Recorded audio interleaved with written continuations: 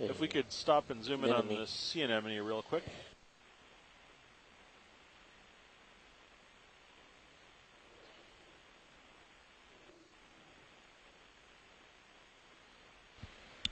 There we go.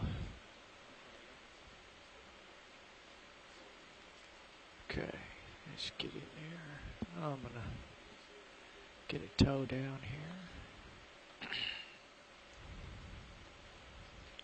So what we're zooming in on is an example of how even dead animals still provide habitats for any number of other organisms.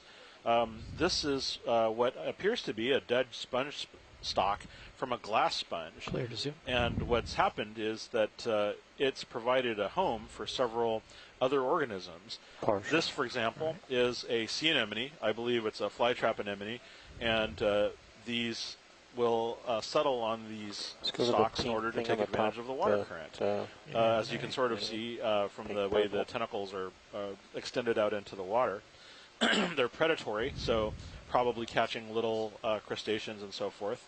But sometimes you can hide a little critter right around the mouth of something, and here we see a cute little polychaete worm.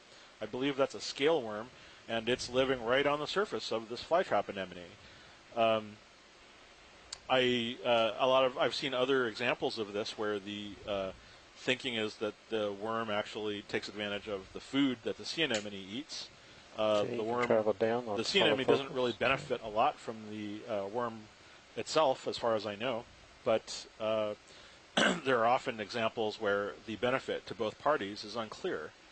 As we spool down the stalk, and there's another polychaete. We're seeing examples of brittle stars in the family Ophiacanthidae. These are frequently commensals or animals that live on stalks rising up above the bottom of the seafloor. Again, these are probably taking advantage of the water current as organic particles or other types of small food are brought by the ocean currents by them. And these are captured on the spines that the arms are covered with, and at some point the tube feet sort of wipe them off and move them to the mouth for food.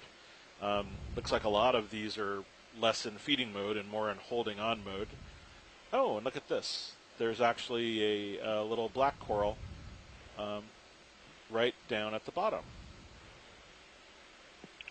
Chris, we were talking about associates earlier of the Chrysogorgia octocoral. So here's an example of associates associated with a sponge, in this case a dead sponge.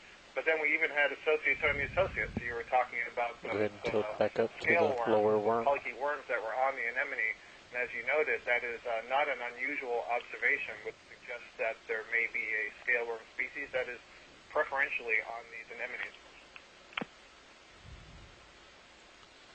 That's right, and every animal that you're seeing here is conceivably something that is also unknown to science, and so there's still yet a lot to learn from surveys of these kinds of relationships. So as long as we're here, Pilot, I understand that you've just all had a big change out? We have. This is the after lunch bunch. I'm delighted to have you all here. Perhaps you could introduce yourselves. I'm Dave Wright, sitting in the pilot's chair at the moment with the Global Foundation for Ocean Exploration. We operate the ROVs for NOAA. To my left, I have... I'm Fernando Aragon, sitting as navigator. To my right... Andy Lister, sitting as co-pilot. And far right in video... This is Roland Bryan, just off camera. And Tara Smithy, clipping the video. And this is Chris Ma from the Smithsonian's National Museum of Natural History. I'm the co-biology lead for this expedition. We're assisted by Nicola Rodriguez from the University of Hawaii at Hilo. And currently engaging with other expedition details is Chris Kelly from the University of Hawaii. So, and we're moving along this looking ridge over at 060. Is that going to be the completely undiscovered and unexplored matchup with HIPAC for our next move?